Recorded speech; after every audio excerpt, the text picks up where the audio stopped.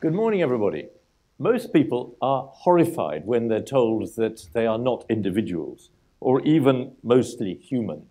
But it's a fact.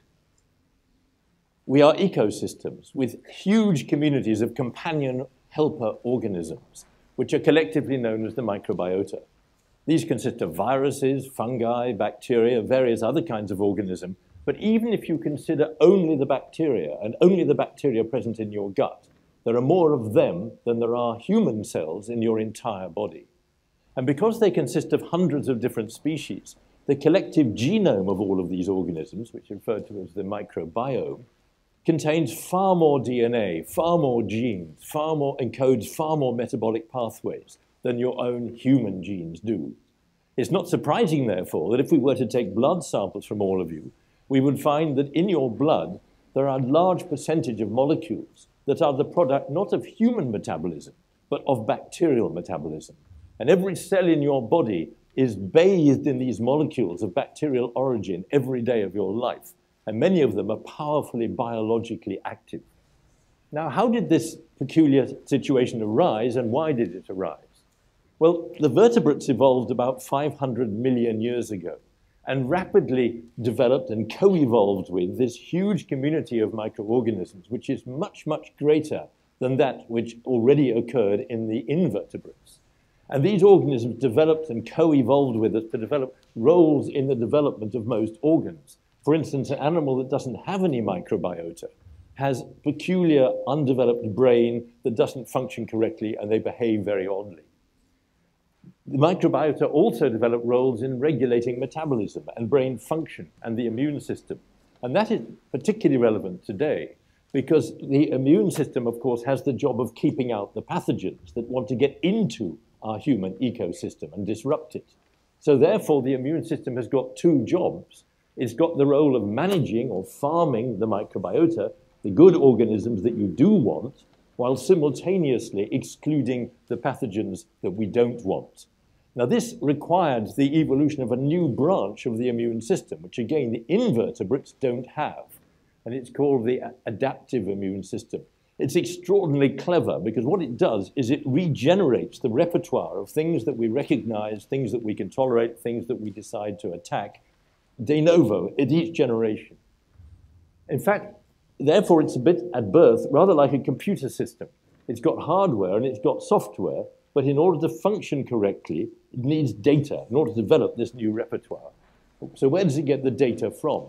Well, the data come from the microbiota itself, but also from organisms in the natural environment, soil, plants, and the kinds of animals with which we co-evolved, animals that we would have hunted or eaten or lived with.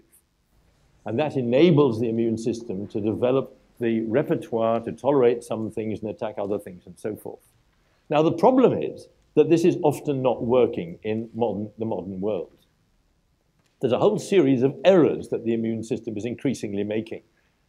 Hay fever used to be rare, but I'll bet there are lots of sufferers of hay fever in this room. And that's an example of a disorder where the immune system is attacking forbidden targets, attacking things it should not attack. It should not be attacking allergens like grass pollen or the neighbor's cat. It should not be attacking your own tissues, as it does in multiple sclerosis or type 1 diabetes. It shouldn't be attacking the gut contents, which is one of the things that's occurring in chronic inflammatory bowel diseases. And then there's another kind of error that it's making. That is that it's failing to turn off inflammation that is no longer required. If you look at these cartoons here, on the left, imagine someone in a developing country who develops markers of inflammation. That's what this red line is meant to show. Markers of inflammation that you can measure in the peripheral blood during an acute inflammatory episode caused by an infection. But if you look in the United States, or I'm sure many of you in this audience, and we took a blood sample, we would find biomarkers of inflammation, although there is no clinical evidence of any inflammatory lesion anywhere within you. But background inflammation, persistent background inflammation, is failing to be turned off. Something's gone wrong with the regulation of our immune system. And in fact, that is bad because Chronic background inflammation leads to increased risk of heart disease, diabetes, metabolic syndrome, certain cancers, even depression. For instance, children who have raised levels of markers of inflammation at the age of 9 are more likely to be depressed or psychotic at the age of 19. The same is true for government workers in the ministries in Whitehall. 12 years after they are found to have raised levels of these inflammatory markers, they are more likely to be depressed. So why do we think that these defects are something to do with something going wrong in this axis of the microbiota and the immune system? Well, firstly, if you look at these classes of disorder I'm talking about, you find that they tend to have distorted microbiota, that's to say, unusual balance of different species. You find that there's reduced biodiversity, and this is particularly important. It's absolutely crucial that you have a very broad diversity of different species in your microbiota. And you find that the risk of all of these things is increased by antibiotics, particularly multiple exposures to antibiotics. But there's much better evidence, more dramatic evidence. If you take identical germ-free mice, that's to say mice that have been delivered by caesarean section into a sterile environment and maintained in a sterile environment so that they have no microbiota, and then you transfer into them microbiota from a thin human or microbiota from an obese human, and then put them all on the same diet, astonishingly, the animals that received the microbiota from the obese human put on more weight, not quite that much, I have to admit, than the animals that received the microbiota from the thin human. And it's not just for nutritional things that you see effects like this. Just to give another example, if you take microbiota from a depressed human or microbiota from a happy human and put them into germ-free mice or even just into rats that have had their microbiota grossly depleted with antibiotic treatment, you in fact end up with depressed mice or happy mice, effectively. Now, this sort of experiment, which may seem quite mind-boggling, does, of course, prove absolutely that the microbiota is an important part of mediating these conditions. Now, why is it happening? Well, clearly, the first thing to ask yourself is, where did the microbiota come from in the first place? Well, the microbiota, some of it's transferred in utero, but very little. Most of it, of course, you pick up at the moment of birth. The vaginal microbiota from your mother, and also fecal microbiota. The fact that the anus is close to the vagina is perhaps not pure chance.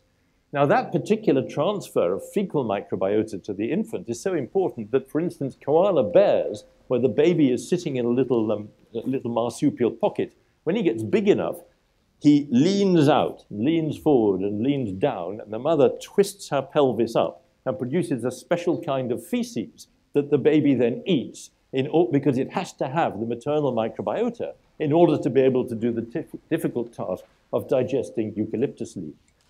Dolphins have another kind of problem because the baby is born in the sea. So what does the mother do? She defecates massively at the moment of birth, and this seems to do the trick.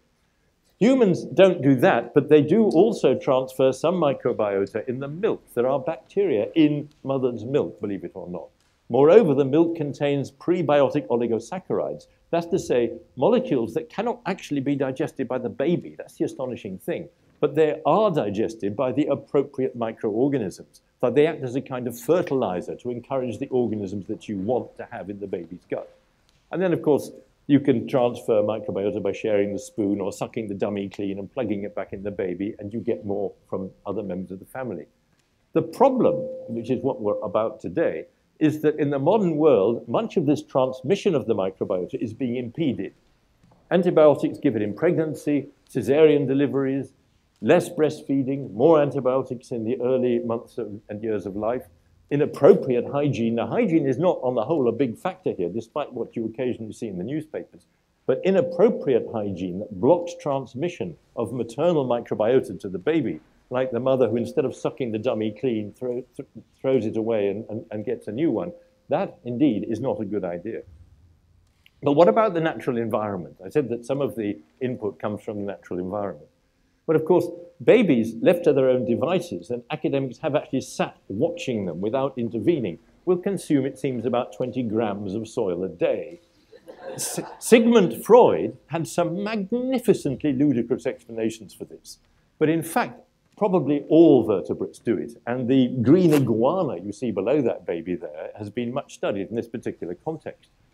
In fact, of course, by doing this, the baby is not only taking in bacteria, some of which, not all of which, but some of which will be able to add to the baby's microbiota. They're also taking in spores, which I'll come back to later. But spores are small, very, very resistant forms of certain bacteria that can persist in the environment for hundreds, maybe thousands of years. And so those can germinate in the bowel and be added to the microbiota.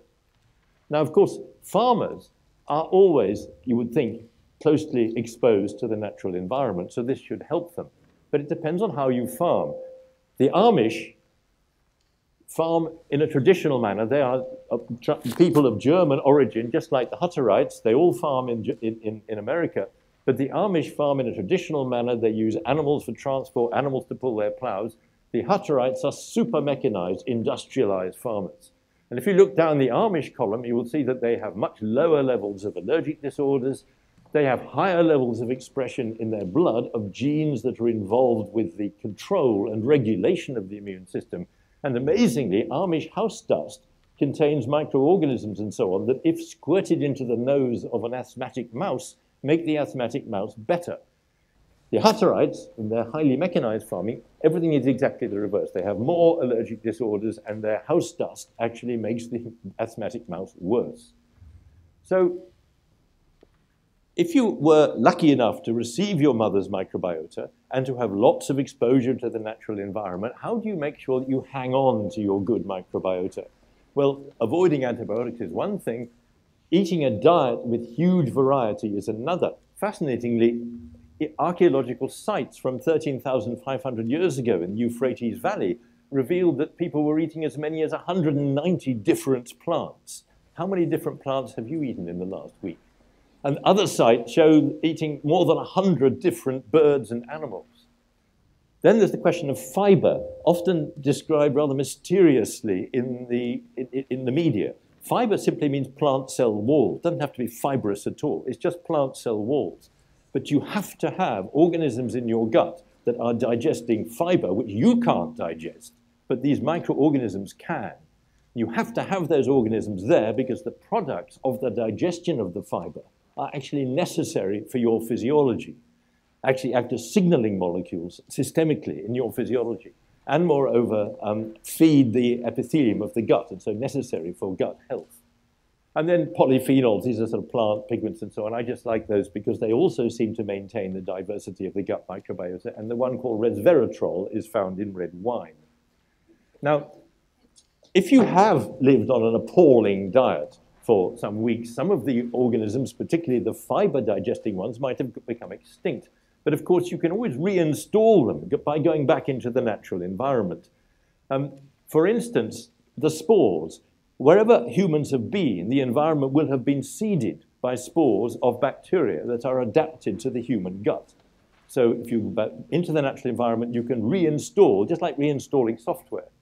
And then your microbiota can also pick up genes from the environment. Many Japanese people can digest peculiar polysaccharides found in seaweed. Now, it's not that the Japanese genome contains the genes that encode the enzymes that can digest these seaweed molecules. It's that the organisms in their gut have picked up the relevant genes from organisms in the environment because they've been repeatedly exposed to seaweed. So, now to summarize what I've been saying, I've pointed out that our microbiota nowadays is under strain and is rather abnormal because of a failure to inherit mother's microbiota, because of diminished contact with the natural environment, and because of antibiotics and bad diet. But now something new has hit the scene, and that is the arrival of agricultural chemicals, industrial pollution, even chemicals in highly processed food and in personal care products. Because what's beginning to emerge is that many of these compounds, even the ones that don't appear to be enormously toxic to humans in their own right, are in fact antibacterial and are altering the microbiota, not only of the natural environment, but also of human beings. And this is worrying because if we further distort the human microbiota, which is already massively different from that of contemporary hunter-gatherers, then we will have lower biodiversity and further problems with the diseases I've already talked about. And the worrying thing is that it looks from recent epidemiology that in countries like India, where there are massive increases, for instance, in type 2 diabetes, it's the factors on the right-hand side there which are hitting them first before they adopt the lifestyle practices of high-income Western society. So the things on the left, you can look after yourself by using common sense and changing your lifestyle. But the things on the right need us as citizens to be vigilant and to make sure that governments investigate and that we really know what it is that we're being exposed to. Thank you.